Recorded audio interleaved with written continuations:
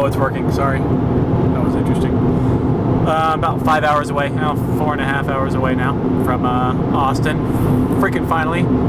I feel like I'm really close, but I'm really far. That's what Texas does to you. It's got this effect of creating an illusion that you're close, but you're not close. Because the state is about the size of a lot of countries.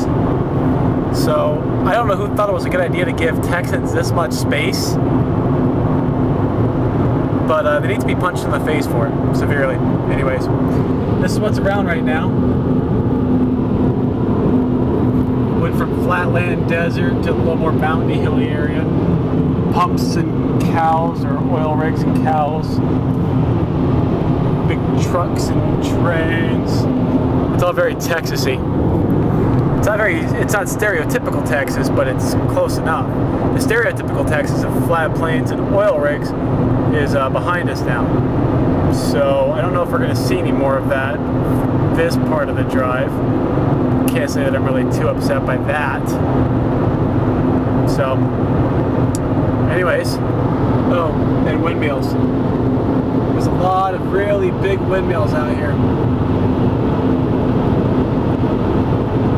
Oh, sorry. I'm trying to drive a camera.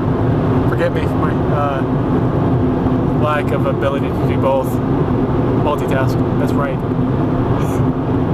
Okay.